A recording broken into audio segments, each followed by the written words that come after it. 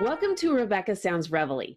This show is going to be so exciting because when I normally talk to you about talking to you, having a guest coming across the waves, I normally mean coming across the airwaves. And today I literally mean not only coming across the airwaves, the digital waves, but I mean across the oceanic waves. I have a guest who has been an unbelievable person who has been sharing a similar background as myself. In fact, this person's an author. He has been in the Army, an overseas Army in the UK, and served 13 years in the Royal Military Police. He specialized in the mounted branch of the military police in 1987. He was in the, we will even ask him a little bit more in depth about this, in the National Tent Pegging Championships. And, and after leaving in the Army, he also went on to pursue his own security business. And so he worked close protection as a close protection officer. And so from there, he went on to have other things that he did, including having his own business in the alcohol industry, which you'll find out a little bit more about that.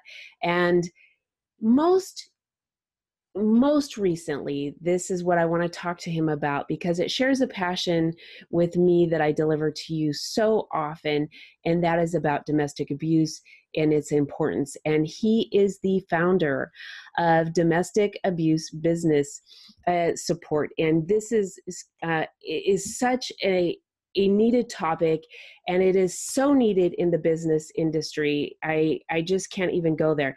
But I've got to tell you, he is also the author of 12 Steps, a Life-Ready Motivational Guide. I hope you can see this here. And so welcome to the show, Robert S. Wells.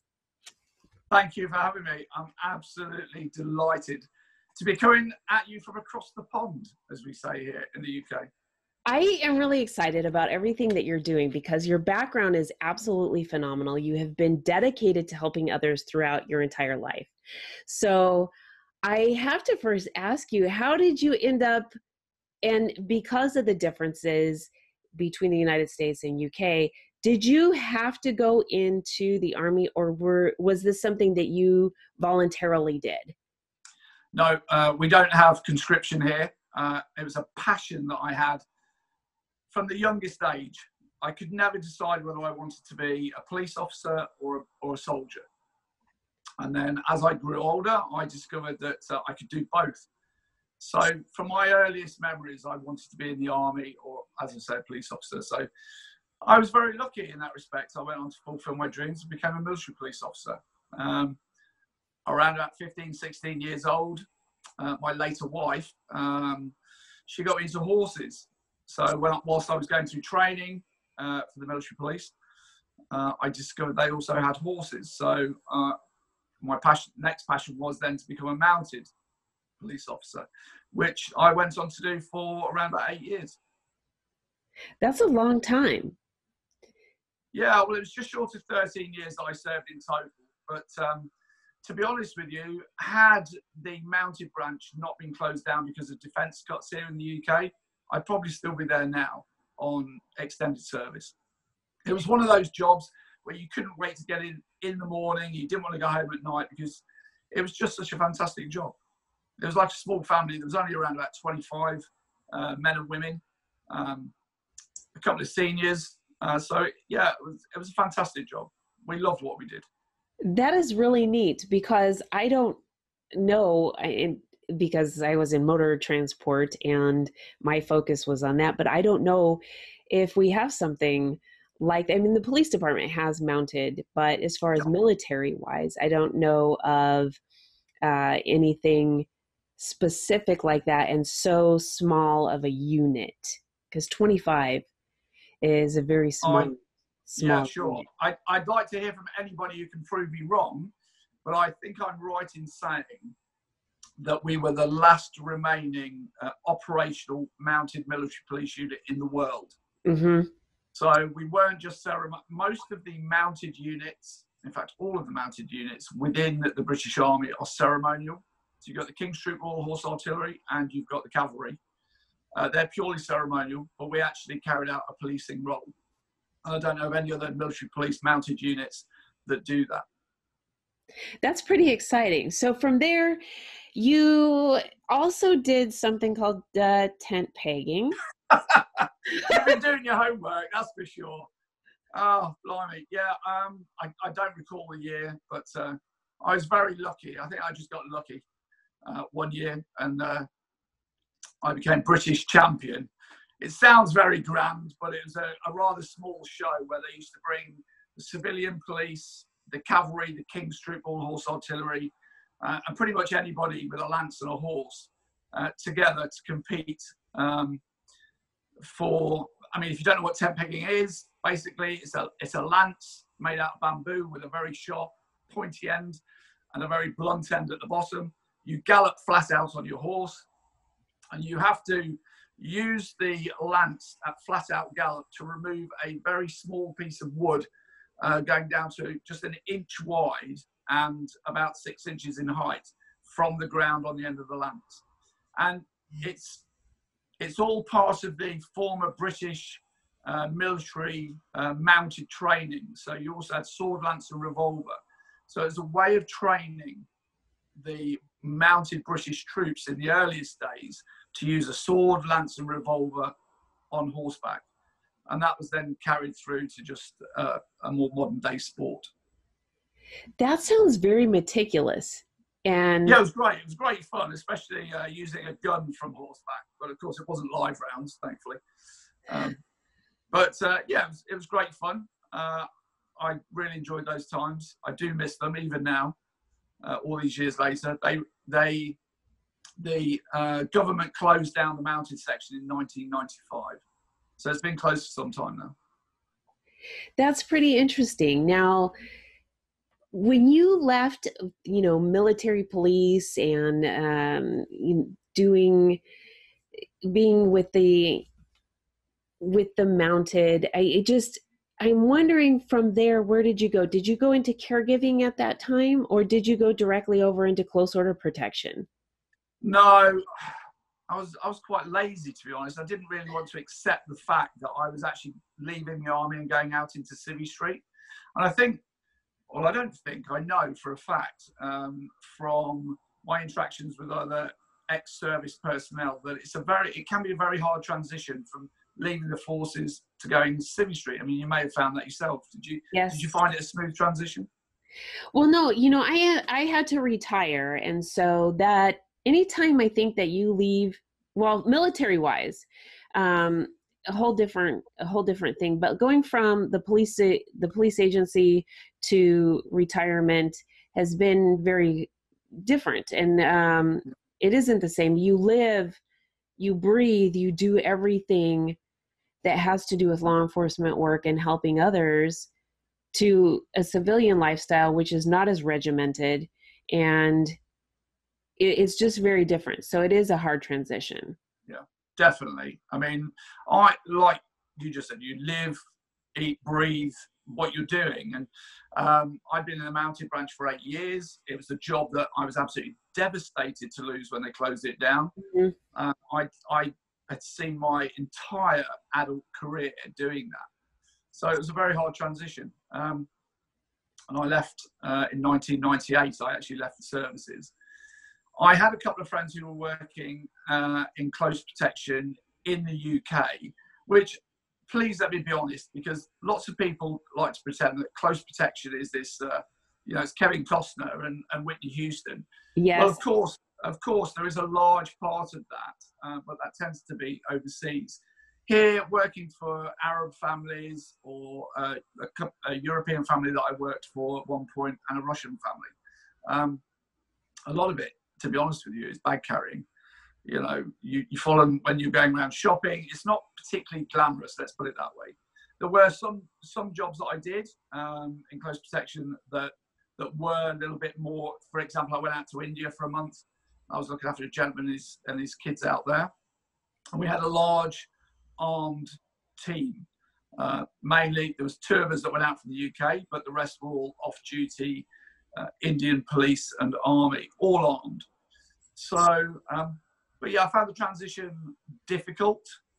I went into security, to be honest with you, for the money. And because I already had contacts doing that, and they were offering me work. So I went in as a self-employed person, and I did that for many, many years. I think it was about 14 years. That's a long time. It was a long time, and I'll be honest, that there were periods during that where I broke away to do other things, but always ended up going back to security. Yeah, there were some good jobs, some very good jobs in amongst those 14 years. But you know, security by its very nature has to be pretty dull, because if it's not dull and things have got lively, it normally means that something's gone wrong somewhere along the line. So you know, you want it to be monotonous, you want it to be quiet, because Yes. of course, you know, otherwise something has gone wrong. Yes, that's true. So doing that has been another way to help people, protection, and you have also done caregiving as well. So that takes Yeah, a lot of dedication. I can say absolutely, hand on heart, that and it was only for 6 months, but the 6 months that I worked in a care home looking after the elderly, it was the hardest job that I've ever done. It was extremely hard physically, and it was extremely hard emotionally. Very, very rewarding. Met some fantastic characters, became very, very attached. And yeah, you know, one particular gentleman I looked after, I can't mention his name, but he'd been on the D-Day landings. So when you're talking to somebody who went through the D-Day landings and the stories that he's telling you, it's very, I mean, it's making the hair stand up on the back of my neck now. It's really powerful stuff.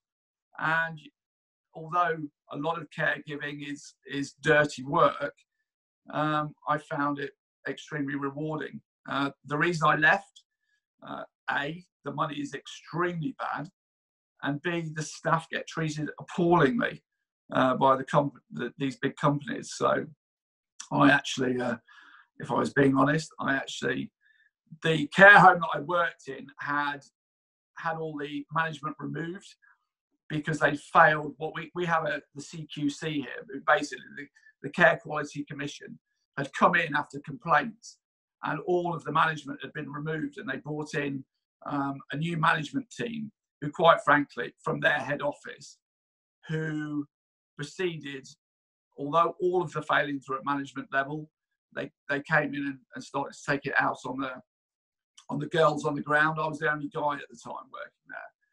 And these were the most dedicated, hard-working, caring people that I've ever had the pleasure to work with. And the management just seemed to take it out on them, really. So I'm not one for holding back on how I feel or what I'm thinking, and that didn't go down particularly well. So that's really unfortunate, because it's those patients who really need people like you. And when management doesn't realize the value of what you do to pass on to the patient, then patient care suffers. And so that's really a sad situation. But from there, you also have done business ownership. And one of the things that I found really interesting to learn was your perception of an industry that really makes a lot of money on people. And that was the alcohol business. And you were the first in the UK there to have an alcohol delivery business. So there are a number of alcohol delivery businesses, all illegal. And some of them had been operated in certain parts of the country for a long time, but all underground. So yeah, we were the first, because I had a business partner at the time, to go to court and apply for an actual license to do it. I found what I believe was a loophole in the licensing laws, having studied alcohol licensing when I left the army.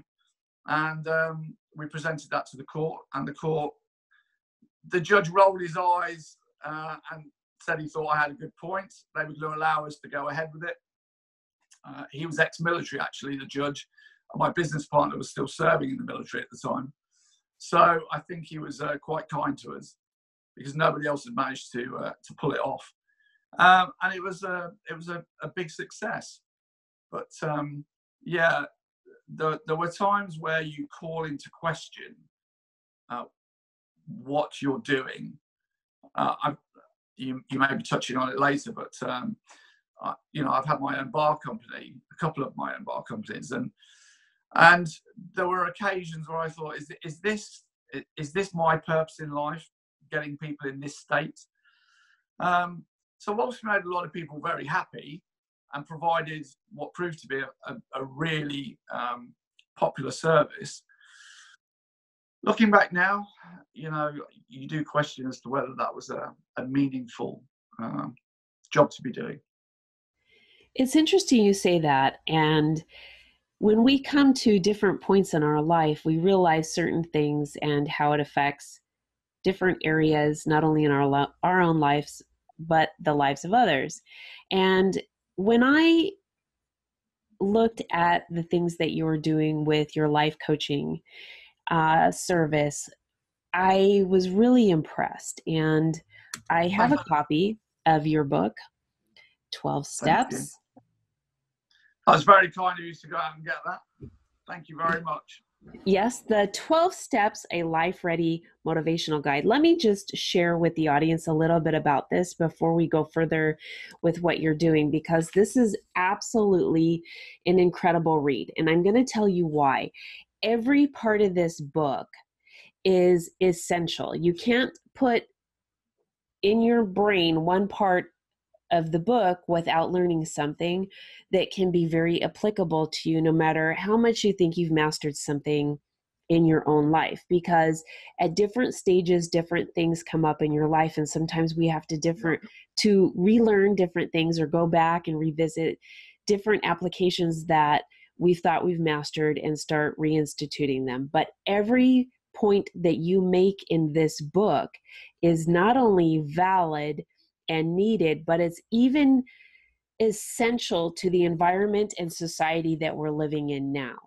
Thank you. You're welcome. This is an unbelievable step-by-step guide. And the way I would recommend reading this, because to really get an understanding of how to apply this to somebody's life, I think they need to read the book from front cover to back cover, and then go step by step by step. Yeah. It is unbelievable, because not only is it a read, but it's a template. You take what information is given in here, and then you have homework assignments to do on yourself. Yeah, I think that's the important thing, is that people actually do that. That they, yes, you know, they answer those questions in the book. Because one of the things I find, and we've spoken briefly before, of course, is that writing things down is the way forward. Pencil, notepad, get things written down. It makes things happen. You know, it's so important to do that. I agree with that. And some of the things that I share with people pretty often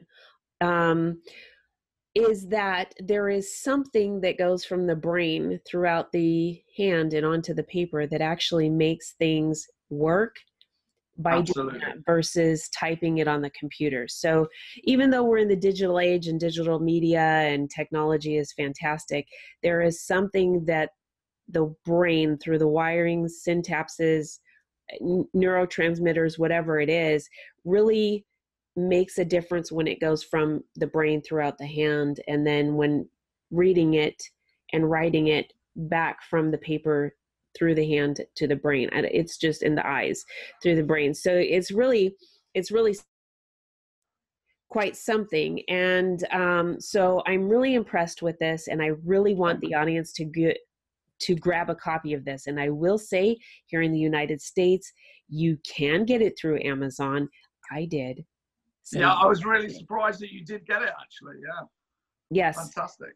So even globally, there is no stopping us from being able to obtain the information that we want and sharing information such as what you're doing with your business now, domestic abuse business support. Can you tell the audience what this is and why it's essential now?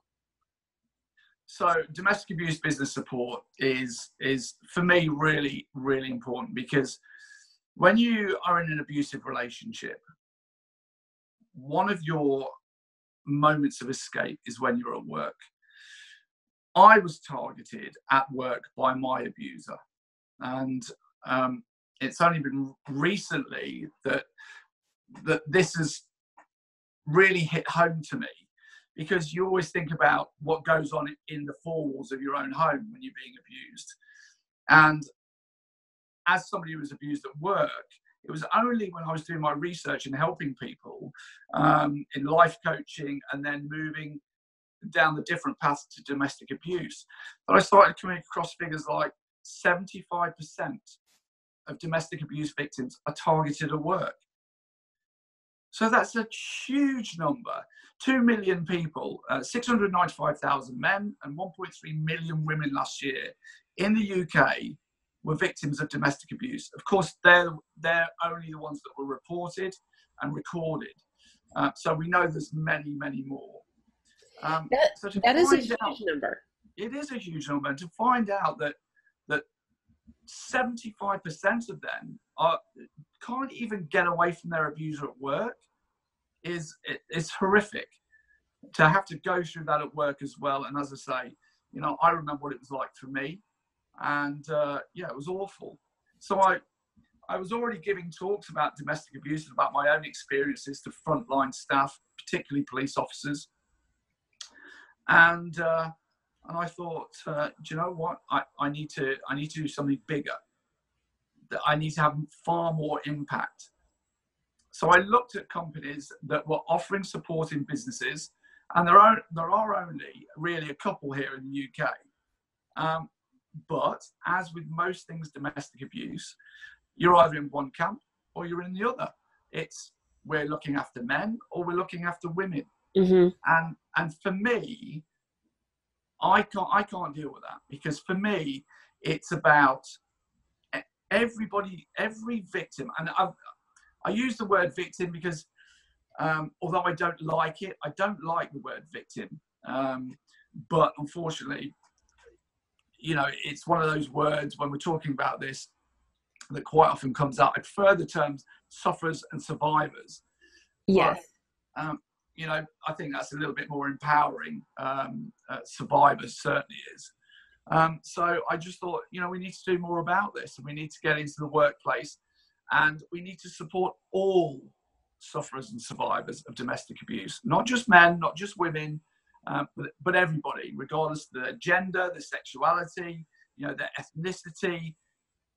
I don't care. If you identify as being somebody who's going through a domestic abuse situation, then we want to help. Yes, I think that this is so important because, like you said, the numbers are high. And here in the United States, we have seen a number of very volatile situations where people have had fatal incidences regarding domestic abuse that have stemmed from the home into the workplace. And this is unacceptable. It's unacceptable for any fatalities or for abuse, period. But we know that it exists. And here's the thing, we need to figure out what to do to protect ourselves in the workplace.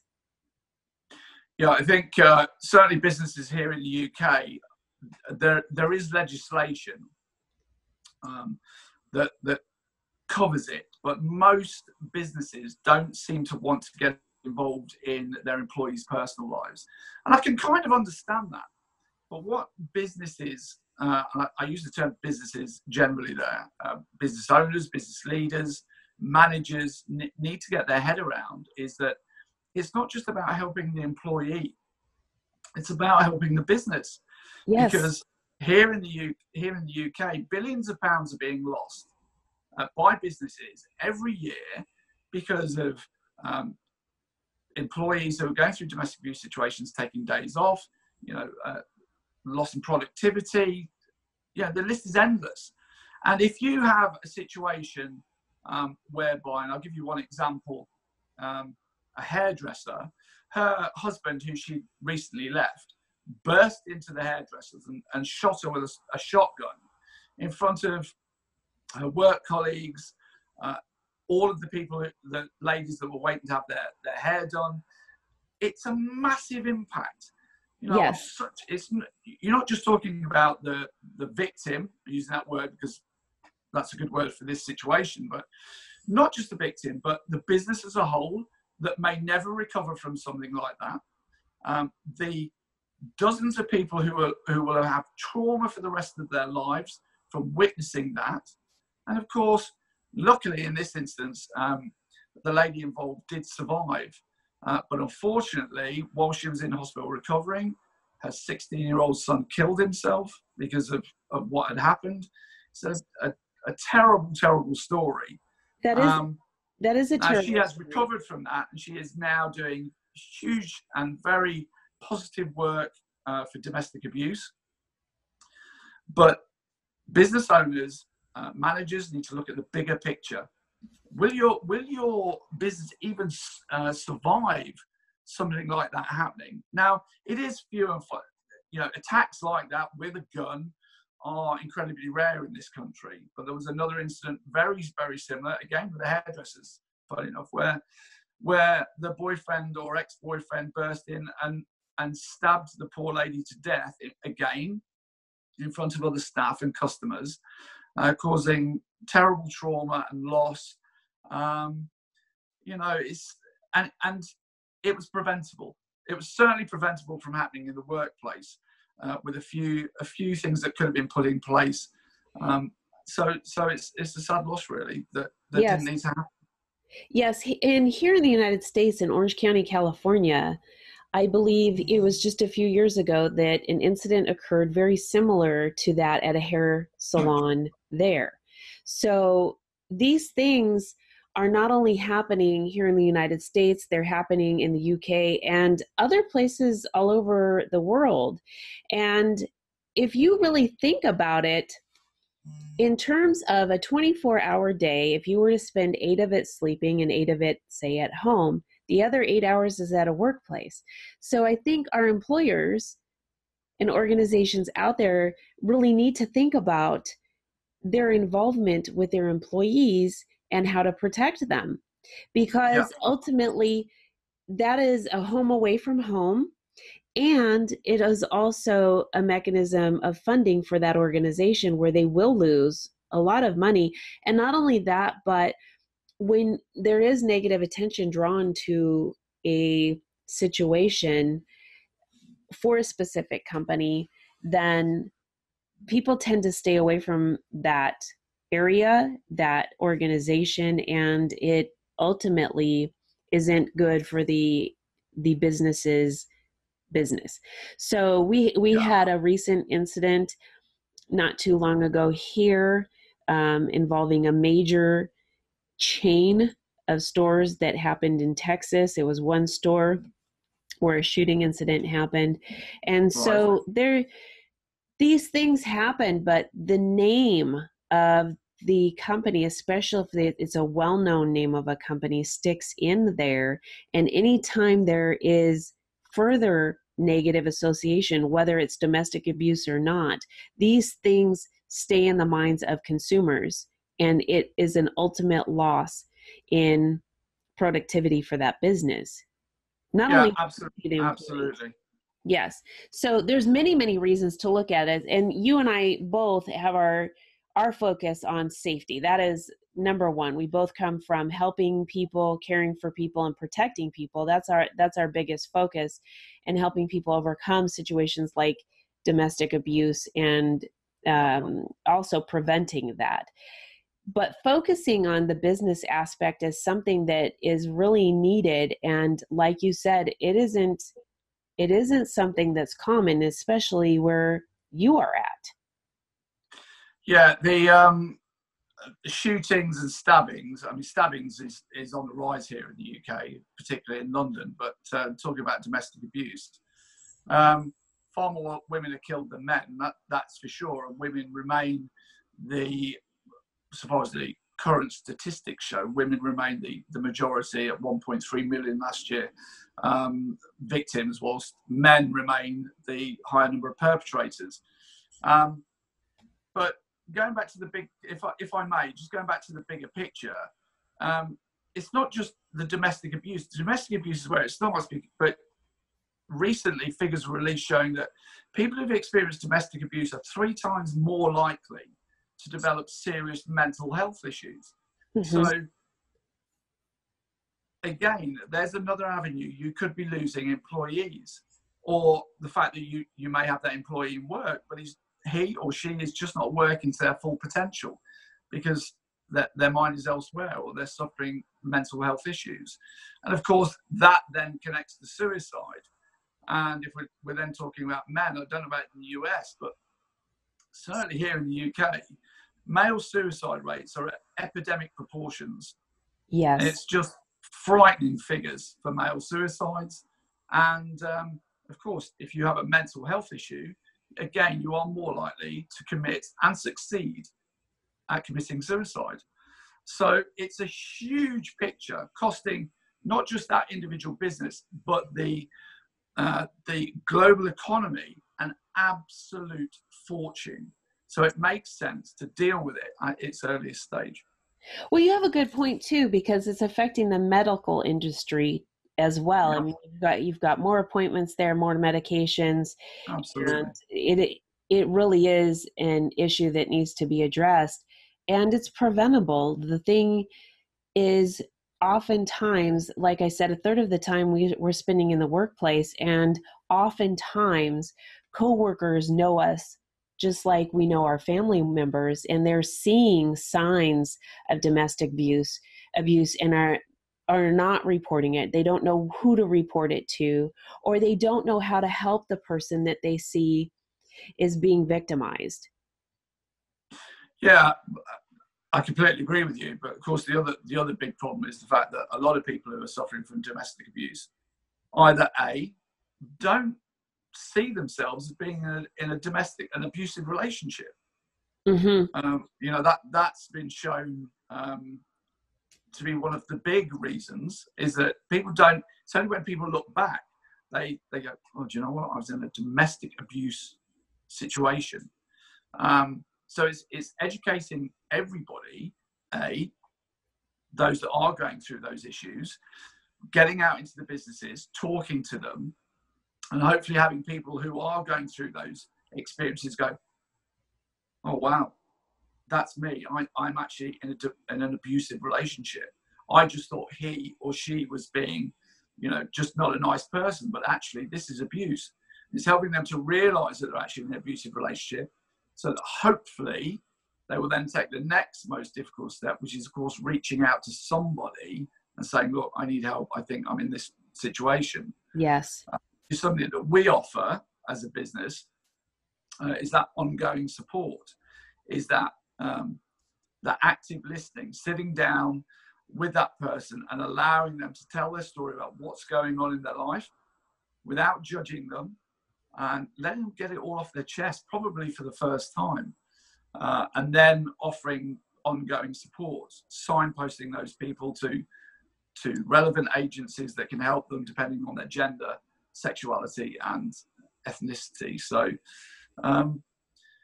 yeah, it's a big job. It's a big job getting people to realise that they are A, in that abusive relationship, and B, that really difficult part is getting people to reach out and seek the help that they need. Certainly for men, men are one of the main reasons given by men is that they feel completely ashamed, that they don't want to admit to being, taking a beating at home from their partner. So there are so many issues. It's a very, very complex area, domestic abuse. But of course, at the same time, it's incredibly interesting and very rewarding. I can see that.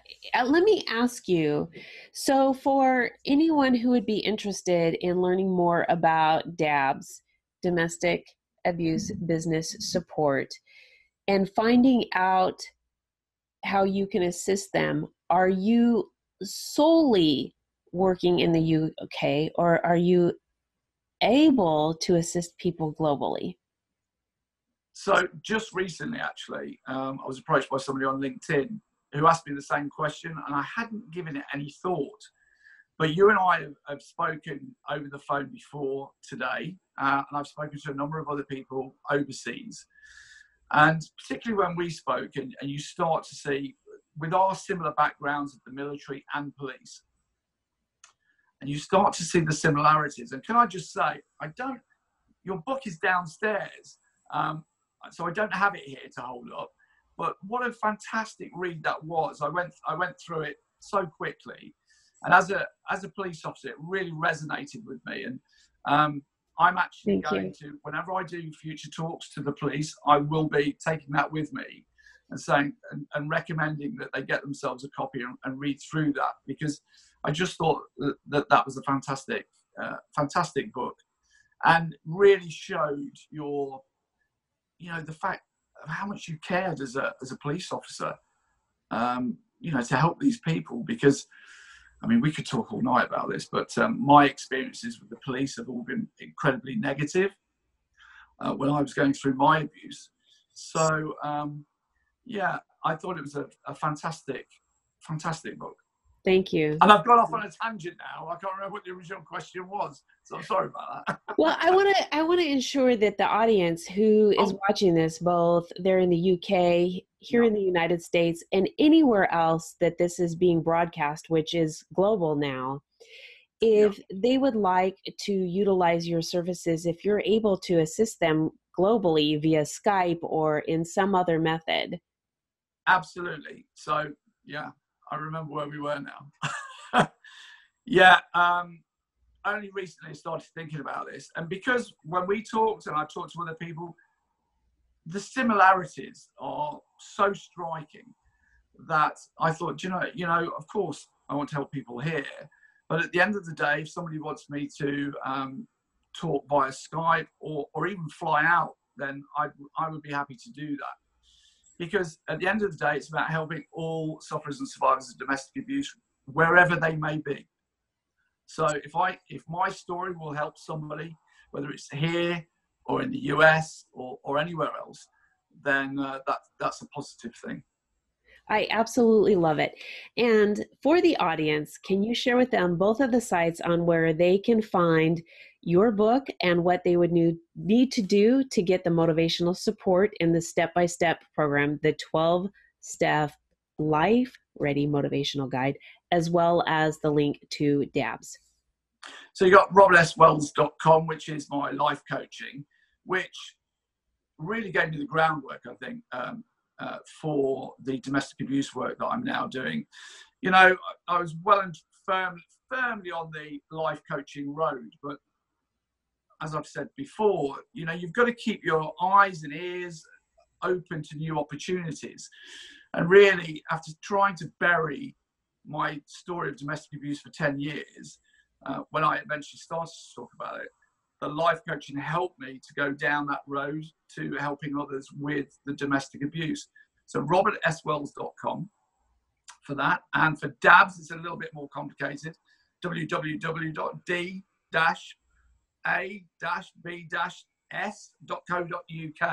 Fortunately, I couldn't get .com on that one. Because of course it's D.A.B.S is a funny modern dance, isn't it? They do that or something. I don't know what that's all about. But, I love it. So, So, or of course, you can contact me directly. The book is available on Amazon.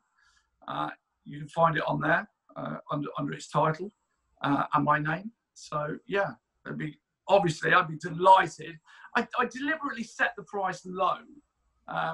People say, "Oh, why are you doing this? Is it a financial thing?" Well, I'd have to sell a lot of books to really make any money off it, because it's done through Amazon, so they get the large percentage of every book that's bought. I did it really, and it sounds cliched, but I genuinely did it because I thought if this helps just one person, then it was worthwhile. And I actually thought when I wrote it that if just one person bought the book, I'd be delighted. So thank you. Thank you for what you're doing. Thank you for your dedication and focusing on this really needed area of focus and the passion that I share with you. I am so delighted that someone has the same internal burning desire to get this issue addressed, even if it changes just one life. Yeah, as I say, it sounds cliche, but it really is true, isn't it? Yes, it is. If just by telling my story of what I went through, you know, with my background, I never thought for 1 second that I would be somebody who could become a victim to domestic abuse. Not with my background, not, you know, ex-military police, security professional. You just think that's never going to happen to me. And in fact, I'd known someone actually just after I left the army, and a lady who had been very, very badly beaten by her partner. And I was one of those people who used the phrase, "Why don't you just walk away?" You know, it shows an incredible level of ignorance to say that to somebody. And as a military police officer, attending many domestics, I never, ever once, never thought to myself when I walked into a room that the man could be the victim. I was very closed-minded, and you know, it embarrasses me now. I look back and I think, well, whilst I didn't receive the training back then to recognise that, you know, it's a shame. There would have been people that needed my help that didn't get it. So I've got a lot of work to do to make up for that. Well, I thank you so much for being with me today. And I know that the audience appreciates you and the information that you're sharing and all the things that you're doing as well. Thank you, Rebecca. It's been absolutely amazing. We could talk all night. Well, I certainly could anyway. I know we could.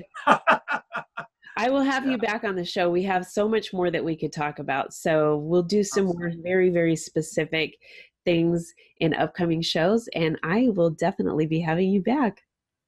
You're doing a fantastic job. I've been watching loads of your interviews on so many different platforms. It's incredible. You're doing a great job. You know, some of the interviews that I've seen have been absolutely fantastic, really informative and very enjoyable to watch. So keep up the great work. I really do hope that we can talk again. Absolutely. And I want to thank all of you for tuning into another episode of Rebecca Sounds Reveille. Today's focus is really ensuring that those in the business sector take a hard look at addressing workplace abuse in reference to the employees and in the environment, and creating a solution that will ultimately affect everyone in the communities, whether it's here in the UK, in the United States, or in the UK, or any other countries that may be watching. And for those that are here in the United States that really want to talk to somebody, they can, about being a victim in an abusive situation, they can call the National Domestic Abuse Hotline, which is 1-800-799-SAFE. That's SAFE, 1-800-799-SAFE. They can actually also contact me as a domestic violence expert and the creator of Vote Victims Overcoming Traumatic Events.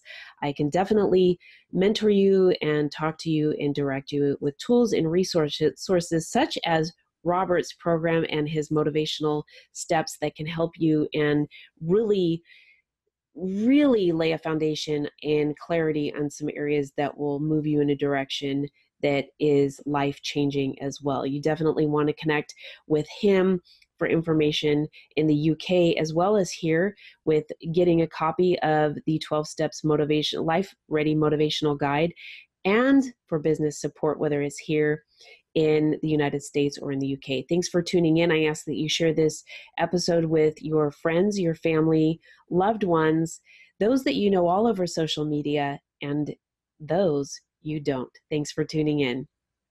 Thank you. Take care.